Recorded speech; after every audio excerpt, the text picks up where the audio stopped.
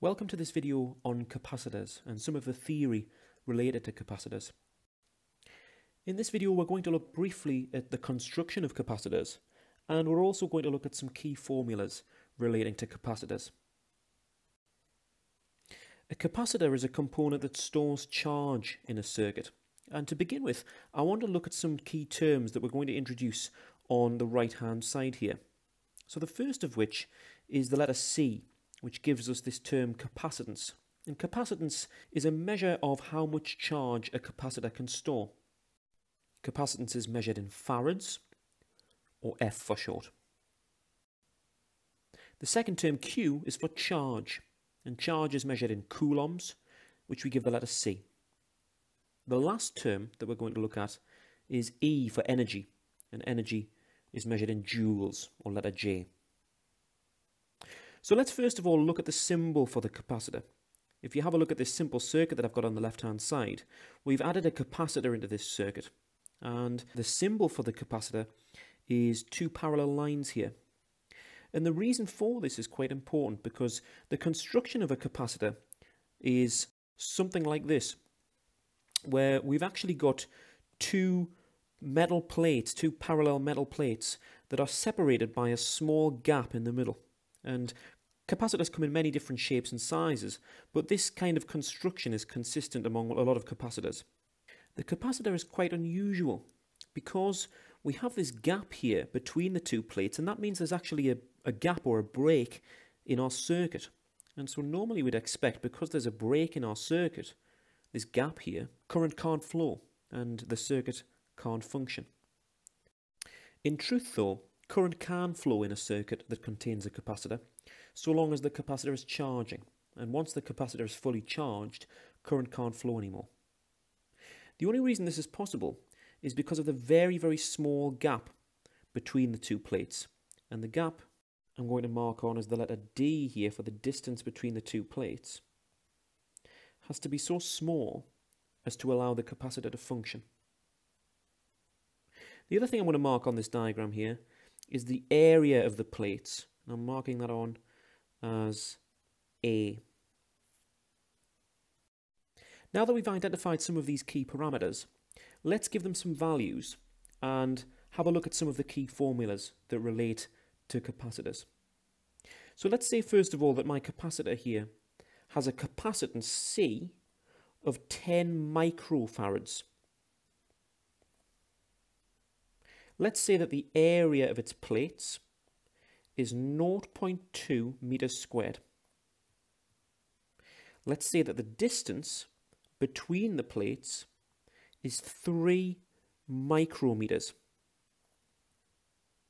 And finally, let's say that I connect this capacitor to a power supply, and the power supply has a voltage of 8 volts.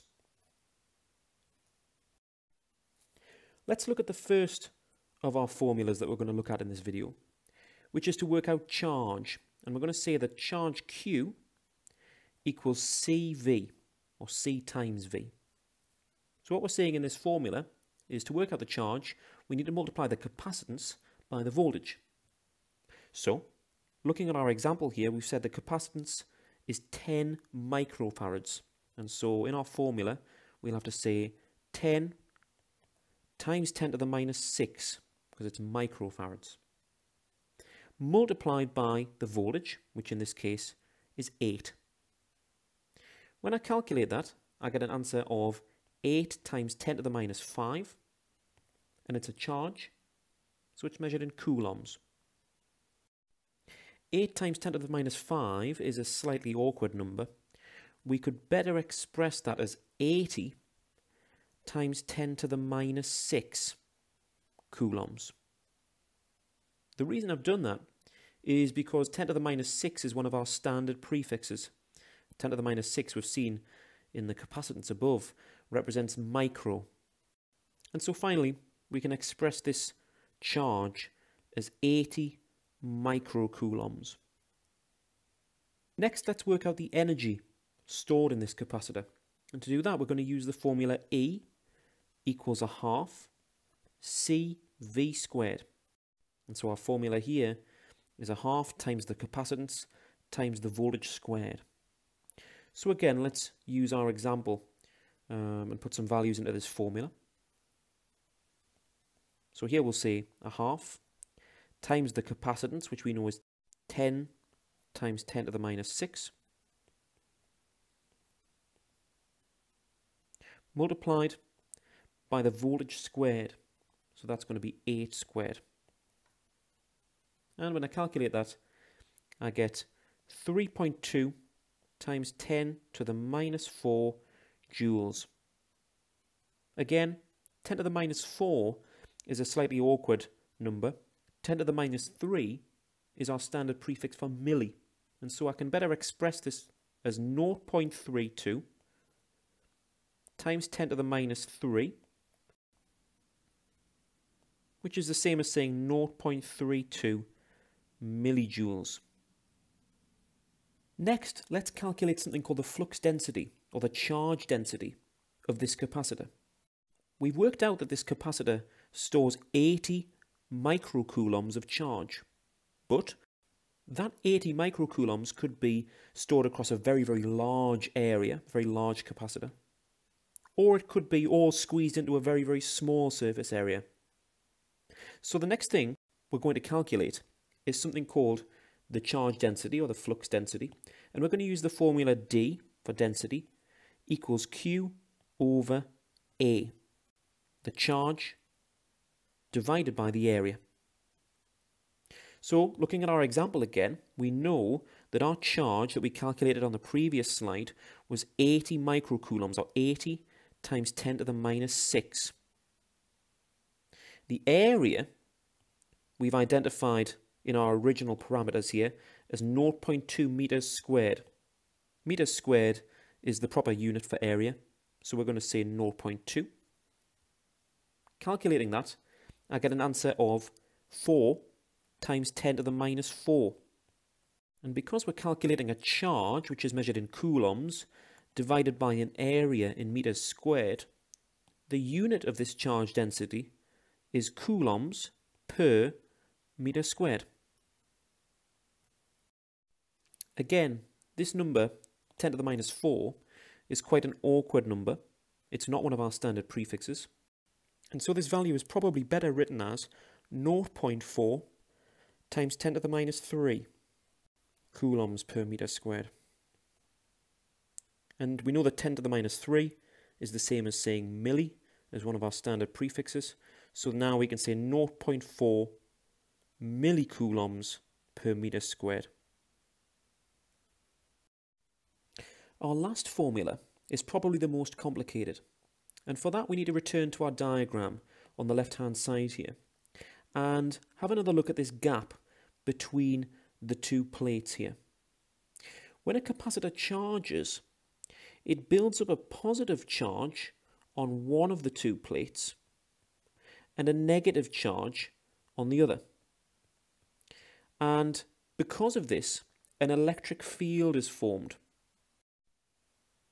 Now this works just fine if we have nothing in the gap here, just empty space. But we can improve our capacitor and allow it to store more charge by putting another layer in between our two plates here. And we call this a dielectric layer.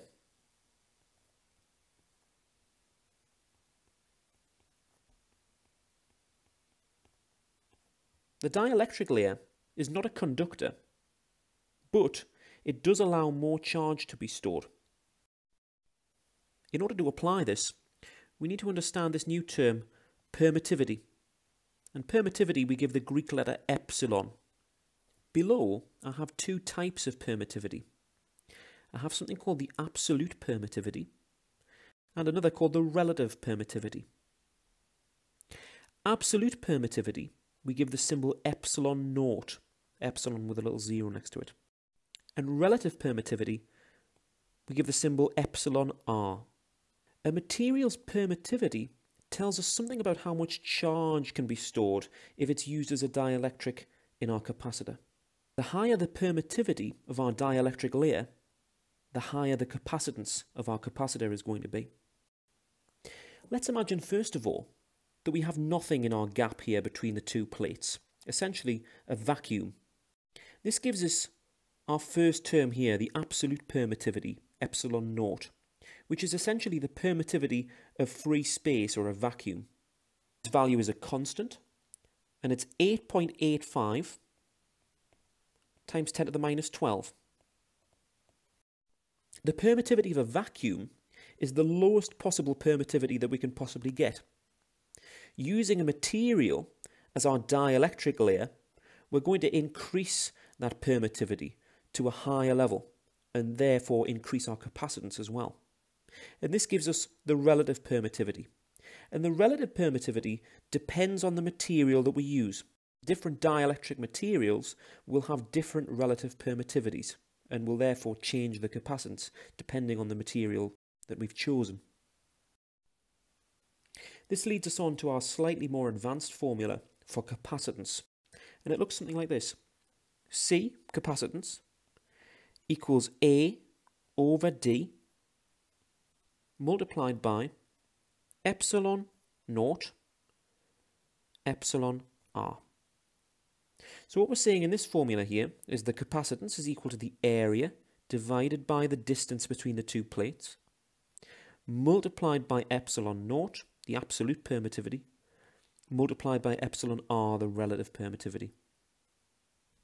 In our example though, we know the capacitance, we know the area and the distance, we even know this constant value for the absolute permittivity. The unknown in this case is epsilon R, the relative permittivity. We want to find out what's the relative permittivity of the dielectric layer that we've chosen to use in our capacitor. So the first thing we need to do is rearrange this formula. So, by dividing both sides by epsilon naught, multiplying both sides by the distance d, and dividing both sides by the area A, we have our new formula here. Let's rewrite that again. So we have the relative permittivity, epsilon R, is equal to the distance between the two plates multiplied by the capacitance over the area of the plates multiplied by the absolute permittivity, epsilon naught. And let's put some values in there. So first of all, we know that the distance between the two plates is 3 micrometers, or 3 times 10 to the minus 6. We know that the capacitance is 10 microfarads, so we're going to multiply that by 10 times 10 to the minus 6. And that's divided by the area, which we've said is 0.2, multiplied by epsilon naught. And epsilon naught was a constant. We gave it a value of 8.85 times 10 to the minus 12.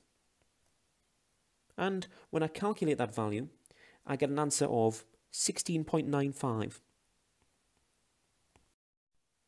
The relative permittivity doesn't have a unit as such, but what it does tell us is that our capacitor is able to store nearly 17 times more charge than it would have been able to do had we just had a gap of a vacuum between these two plates. So I hope you found this video useful. First of all, on the basic construction of capacitors, and then some of the key formulas relating to capacitors as well.